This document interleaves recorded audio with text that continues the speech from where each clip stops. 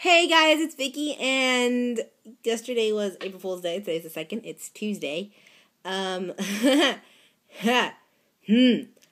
April Fool's Day this year was not very pleasant. I have a boyfriend this year for April Fool's Day, and this is the first year I've ever had a boyfriend on a holiday. But he decided to play a joke on me. He decided to text me at 9 o'clock in the morning yesterday. Hey, Space Jam's on. Sorry. Sidetracked. But, guess I'm looking.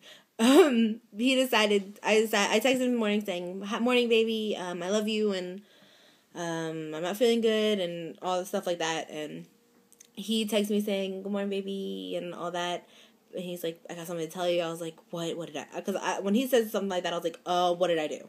I thought I did something wrong. Like, never start a conversation like that. Ever. I have something to tell you. Just don't.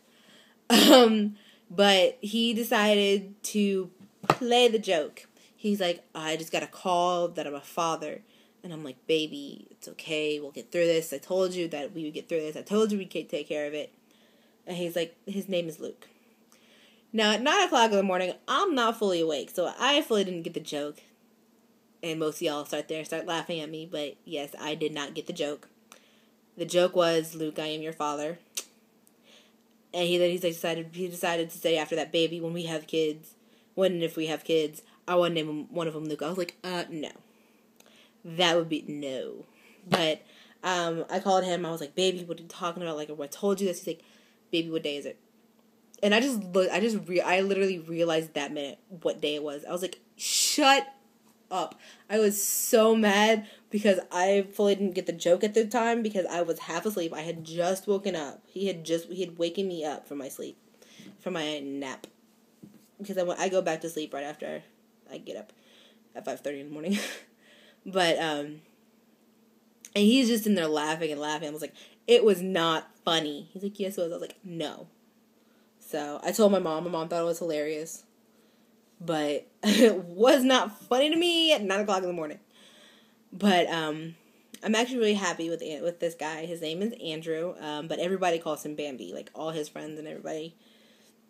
And my family basically knows him as Bambi. They know his real name, but I sit there, who you texting? Bambi. Who are you talking to? Bambi. I do not use his real name unless I want to. Unless it's on Facebook, because it's Andrew. My baby. But, sorry, I can't stop smiling right now. I met him almost a month ago. It'll be a month on the 11th, and then on the 19th will be our 1 month together as a couple. And, I'm so happy. We met at my aunt and uncle's wedding. He lives with them, and I didn't know. My boyfriend is 24 years old. I'm 19. My family thought that was a big, like, oh my god, like, he's older than you. Yeah, he's older than me, but I'm happy. Like, let me be happy with the person I want to be happy with. That night was awesome. I couldn't stop smiling the entire night. And at the time, I was actually dating somebody. So before me and Bambi could date, I'd have to break up the other one.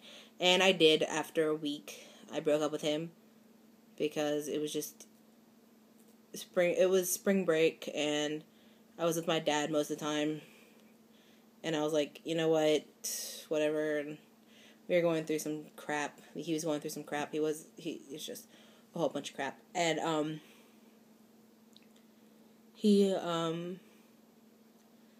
every time I was with my ex, Bambi would be texting me, and my face would just light up. Like, it would just, like, have the biggest smile on my face. I would have the biggest smile on my face.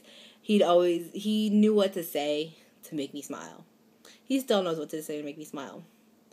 I always smile when I'm talking to him. I always laugh when I'm talking to him. I get butterflies every day. Like, I think I will always get butterflies when talking to him.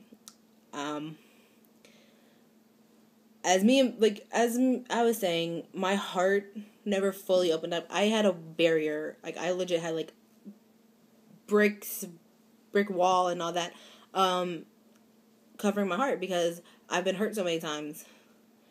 And it sucked because I hated being hurt. I hated having that feeling. But when I met Bambi, the wall just started diminishing. Like, it started just to crumble because he knew exactly what to say to make me feel good. He knew.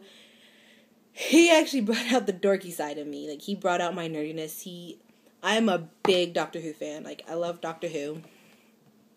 And I love all, like, nerdy stuff. Like, I love comic books. I'm a big comic book person. I love anime. Anime is freaking awesome. And he brought that out. Like, I actually showed him that side of me. Because he's the exact same way. Yeah, he may be 24. But he's just a big kid just like I am.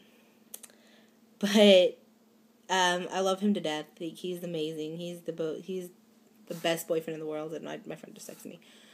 But I hope and pray we'll be together forever. I think we will be.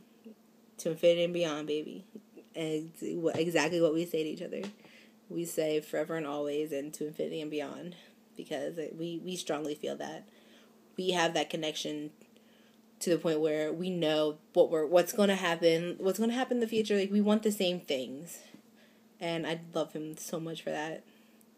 And it's just amazing having him in my life. Like, I love talking to him. I just love him as a person. He's amazing. He treats me right. He sits there and says, I want to give you the world, and I have the world. When I'm with him, nothing else really matters. When I talk to him, nothing else really matters, but him. So, and my best thing is he loves my little dimple. But he always knows what to say to make me smile. So, thank you, Bambi. If you're going to watch this, thank you so much for being in my life. And I love you. Bye.